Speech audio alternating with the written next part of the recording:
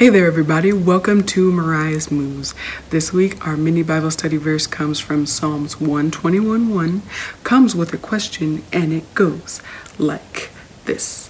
I lift up my eyes to the mountains. Where does my help come from? So, where does your help come from? Does it come from within yourself? Does it come from the world? Does it come from the atmosphere? The answer is no. The only place that our help comes from is from the Lord, okay? We may think that if we just pull ourselves up by our bootstraps that we can make anything happen. And while being ambitious and while trying to get things rolling is a good thing, the only way that we can truly succeed is if we depend on the Lord, because He is where all good things come from, okay?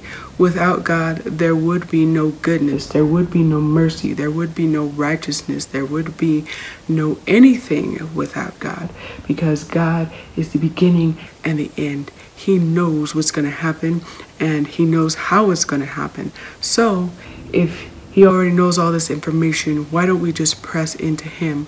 Why don't we just lean into Him and let Him do the work? Take our hands out of it. Take our overthinking, take our mistakes, our mess ups, our everything, and just give it to God and let Him handle it. We've been told all the time that we have to be the ones. We have to always, get her done. But God's like, let me do it.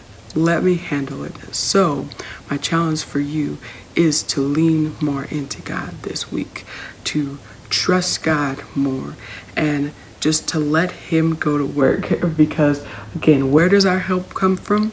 Our help comes from the Lord.